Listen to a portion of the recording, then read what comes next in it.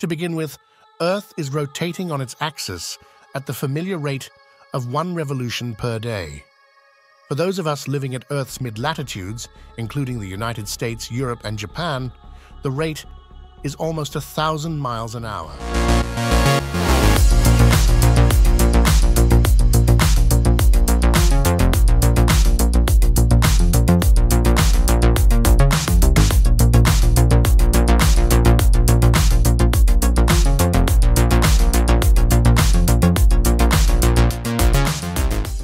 The rate is higher at the equator and lower at the poles. In addition to this daily rotation, Earth orbits the Sun at an average speed of 67,000 miles per hour, or 18.5 miles a second. Shocking, right? Let's elaborate how these things happen in this video. There are a lot of moving parts to the universe, as nothing exists in isolation. There are literally trillions of large masses in our solar system, all orbiting around the galactic center on timescales of hundreds of millions of years. But there's a viral video, parts 1 and 2, that claims that as the solar system moves through the galaxy, it makes a vortex shape, pulling the planets behind it as it does. But our true cosmic address and our real cosmic motion is far more complex and interesting than a mere model such as this, which is fascinating because it's all governed by one simple law: general relativity. On the larger scales, it's only gravity that determines the motion of everything, including us, as we move through the universe. True facts are, the planets orbit the Sun, roughly in the same plane. The solar system moves through the galaxy with about a 60-degree angle between the galactic plane and the planetary orbital plane. The Sun appears to move up and down and in and out with respect to the rest of the galaxy as it revolves around the Milky Way. And those things are true.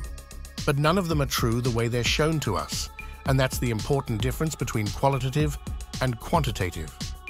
And quantitatively, we not only predict, but can measure exactly how our motion works. It isn't a vortex, but what it is exactly is fascinating. Here we are on planet Earth, which spins on its axis and revolves around the Sun, which orbits in an ellipse around the center of the Milky Way, which is being pulled towards Andromeda within our local group, which is being pushed around inside our cosmic supercluster, Laniakea, by galactic groups, clusters, and cosmic voids, which itself lies in the KBC void amidst the large-scale structure of the universe. After decades of research, science has finally put together the complete picture and can quantify exactly how fast we're moving through space on every scale. The planets both rotate on their axis and revolve around the Sun. Even though you perceive yourself as stationary, we know at a cosmic level that simply isn't true. As the Earth rotates on its axis, it hurtles us through space at nearly 1,700 km/h for someone on the equator. That might sound like a big number, but relative to the other contributions to our motion through the universe, it's barely a blip on the cosmic radar. That's not really all that fast if we switch to thinking about it in terms of kilometers per second instead. The Earth spinning on its axis gives us a speed of just 0.5 kilometers per s, or less than 0.001% the speed of light. But there are other motions that matter more. Much like all the planets in our solar system, Earth orbits the Sun at a much speedier clip than its rotational speed. In order to keep us in our stable orbit where we are, we need to move at right around 30 kilometers per s.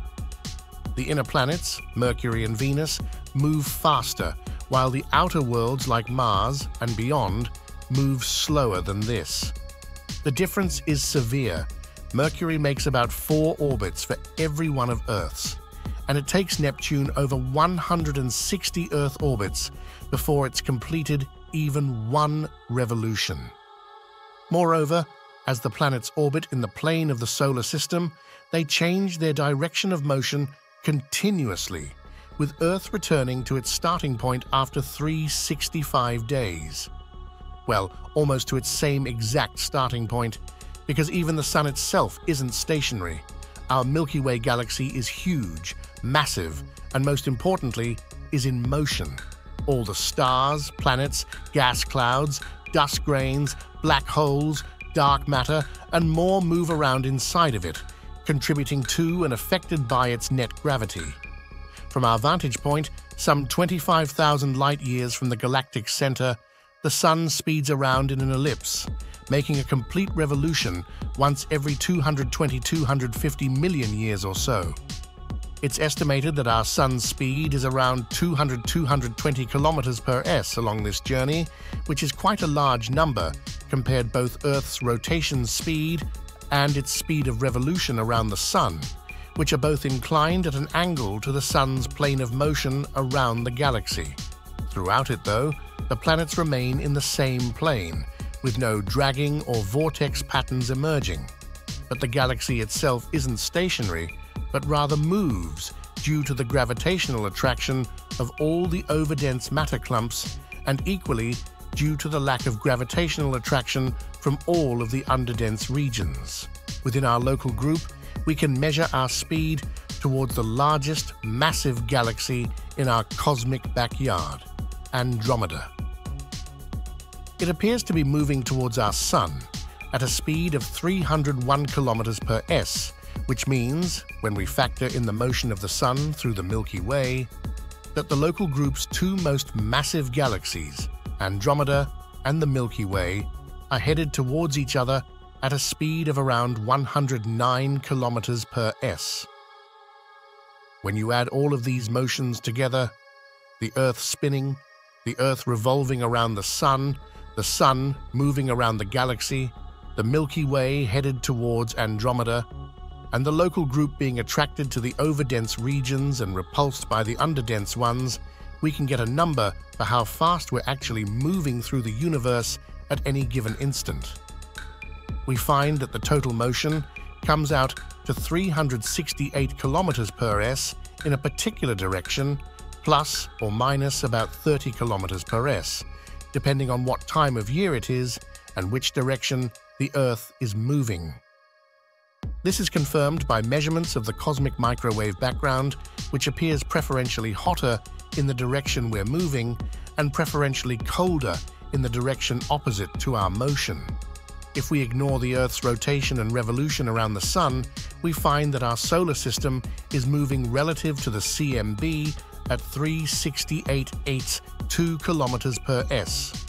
When you throw in the motion of the local group, you get that all of it, the Milky Way, Andromeda, the Triangulum Galaxy, and all the others, are moving at 627.22 kilometers per s relative to the CMB. That larger uncertainty, by the way, is mostly due to uncertainty in the Sun's motion around the galactic center, which is the most difficult component to measure. So friends, what do you think about this theory? Write your views in the comments section, and don't forget to subscribe to our channel to get interesting videos.